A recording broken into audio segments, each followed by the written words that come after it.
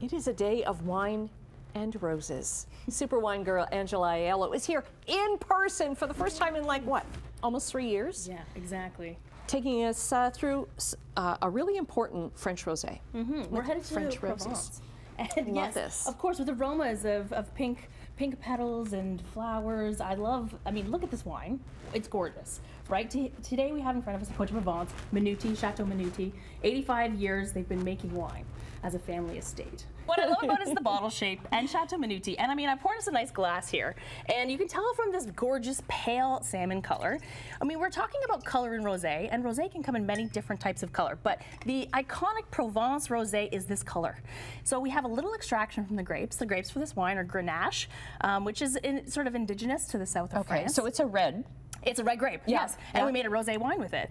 And like I said, lots of aromas of fresh floral and I think French garrigue. You ever stand in a French countryside and it smells like lavender and rosemary? Yes. That's kind of what this wine smells like. So, We have take a very little smell. large glasses. Yes, here. for television. Oh, it does smell very nice. And orchard peaches. I love the aromas of this wine. It's an elegant wine, which means the acid is nice and fresh on these wines. The aroma is beautiful, and they're wonderful for pairing, too, which is really quite great. And because I think of rosé often as a sipping wine. Aperitif, perfect. You know, that's what it's made for. Having that sunset, that golden hour when you're having a glass of rosé, summer salads, tuna tartare, sushi, a great match as well. And Château Minuty is sustainable, and all the grapes are actually, you know, picked by hand. They're one of the last chateaux in France, in Provence, to actually pick the grapes by hand. And did you go there?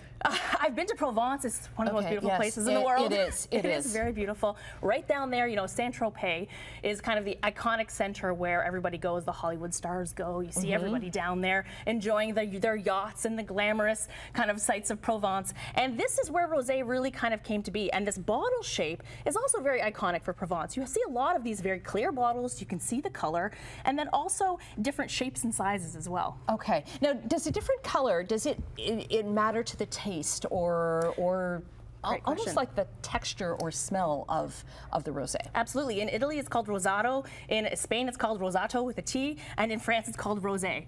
So different words, but the color of the wine has no indication on the sweetness levels.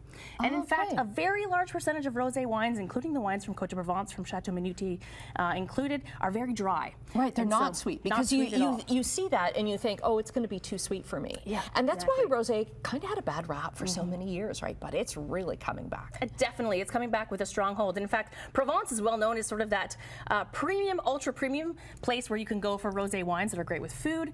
It costs a little bit more. This wine is $27.95, but it's the top tier, you know, Hollywood rosé that everybody's drinking, and you spend a little bit more for those dinner time wines. Right, and people are spending a little bit more on themselves right now, right? Absolutely. Right? I mean, it's August. It's the perfect time for rosé. You know, it really is. Whether you're eating light, whether you're entertaining guests, whether you're out on the barbecue, even like tuna tartare on the barbecue or a pork tenderloin, these wines kind of go really well with them. And I have a little trick when it comes to food and wine pairing. Okay. It's about pairing the color of the wine with the color of the food.